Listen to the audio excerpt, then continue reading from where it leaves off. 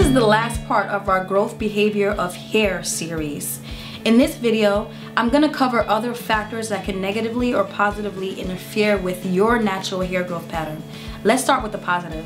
Before I start, let me explain that the average time your hair strands are in the active growth stage is limited by your genetics. But you do have some say on how well your hair does during this time constraint. So there are things you can do to maximize your rate of growth, the strength of your hair, and breakage rate within this genetic constraints.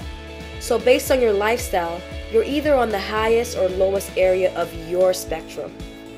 Referring back to part 2 of this series, I mentioned that altogether an average person has about 100,000 hair strands on their head. And out of that, we have an average of 80 to 85,000 that are in the active growth stage. So based on your lifestyle choices, give or take, you can either have around 80 or 85% of your strands actively growing. Let's start with the obvious, keeping active and exercising.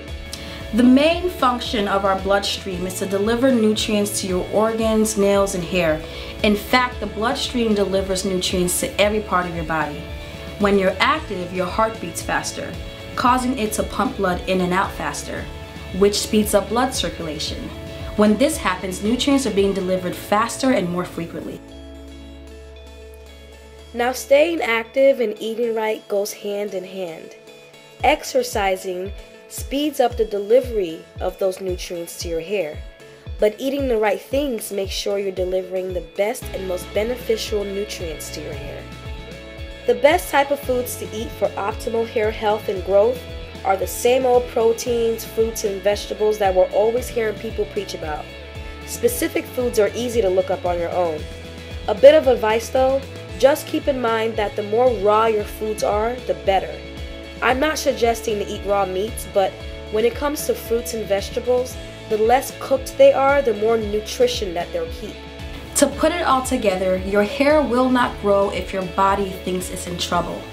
Hair and nails get everything last. So if you're sick, stressed, unhealthy, or not getting enough sleep, your body will quickly go into preserve mode and sacrifice delivering nutrients to your hair and nails. It does this to conserve energy. It will not circulate as much blood to your hair matrix, quickly slowing down cell division and hair growth. Having poor nutrition, diet, and sleep patterns has a gradual effect on your body. So once it starts being visibly noticeable, it's very hard to reverse. So it's smart to incorporate these practices into your everyday lifestyle. MSM supplements is a big topic in the hair community, so I think it's worth filling out a Green Beauty scorecard on this topic. Next season, I plan to start an in-depth series on vitamins, oils, and ingredients with the use of Green Beauty scorecards. So this is a great example of what's to come.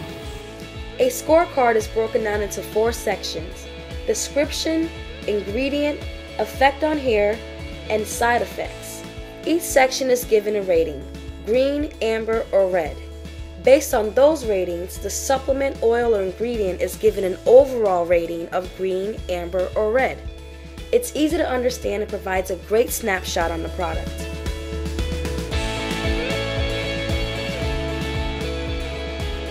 So for MSM, it was traditionally used to treat bone pain and joint diseases such as osteoarthritis. But its side effect of hair growth soon caught notice. Its main ingredient is a sulfur-based compound that is naturally found in many foods, such as milk, onion, garlic, and green vegetables. Next to water and salt, MSM is the 3rd largest compound found in the human body. You can get it in the form of a pill, powder, and in food. It's proven that the sulfur in MSM helps hair growth by giving your body the building blocks for hair. There are rumors that suggest MSM lengthens the active growth stage, but that has not yet been scientifically proven. Based on its original use, the side effects of MSM is hair growth. But when taking it, start with a smaller dose like 500 milligrams and work yourself up from there. Too high of a dose intake can cause all types of severe side effects. It can also cause acne early on due to the removal of toxins from your body. So make sure to drink plenty of water. If the acne doesn't go away, talk to a doctor. Overall, I give MSM a rating of green. It provides your body with a boosted advantage and it's effective.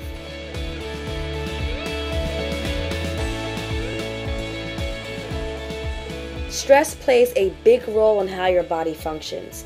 The more commonly known type of stress is emotional stress. It's caused from experiences you go through throughout your day and is usually temporary. In addition to emotional stress, there's physiological stress, which is completely different than emotional stress.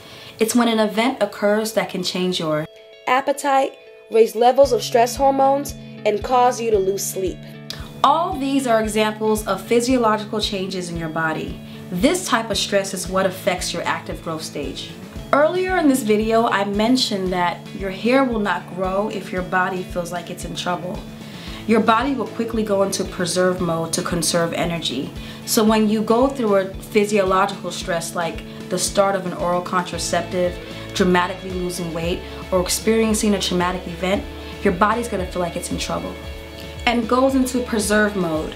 With less blood flow and nutrients going to your hair strands, a large amount of hair strands go into the rest stage at the same time. 4 to 6 months later, these same hair strands go into the shed stage. This is when you notice a large amount of hair loss. In this piece, I'm defining dieting as cutting out major food groups or restricting your caloric intake. Weight is a huge topic in our country, and without proper knowledge, people tend to assume that the answer to their weight problem is to eat less. There are a few problems with this. First, you can't eat less forever, so it won't last. And secondly, this change causes your body to experience physiological stress and has all types of side effects. If you do overeat, you should gradually wean off to an appropriate proportion so your body has enough time to adjust to the change. Additionally, your mindset should change from eating less to eating smart. Our body is limited in what it can break down, so artificial anything turns into waste and fat in our body. So natural one ingredient foods like fish, chicken, vegetables, fruit, and nuts is what our body is built for. And when you eat them regularly, your body will quickly start delivering 4-course meals to your hair strands. Paired with exercise, these 4-course meals will be delivered non-stop and around the clock. Your hair and your body will thrive. I'll end with a quick point. With all these different variables affecting our growth rate and our retention, it's more realistic to expect 4 inches of hair growth a year, rather than the 6 inches we often hear about. I definitely didn't cover everything in this video, but this is an ongoing conversation that I do plan to cover more in the next season. But for now, I hope this 4-part series on the growth behavior of hair was a useful learning experience for you. See you in the next video.